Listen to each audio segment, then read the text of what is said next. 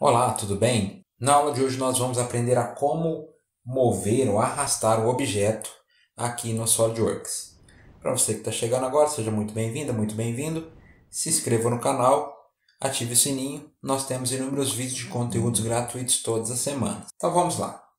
Nós temos o objeto. O que você vai fazer? Você vem até aqui, inserir, recursos e nós vamos até mover, copiar.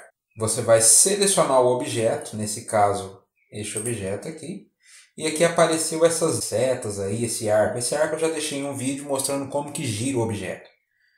Então, aqui você tem a possibilidade de puxar pela seta, tanto nos eixos, e aqui você consegue mover o objeto, ok? Se ficou alguma dúvida, deixa nos comentários. Muito obrigado por sua presença. Não deixe de se inscrever e curtir. Um forte abraço e até breve.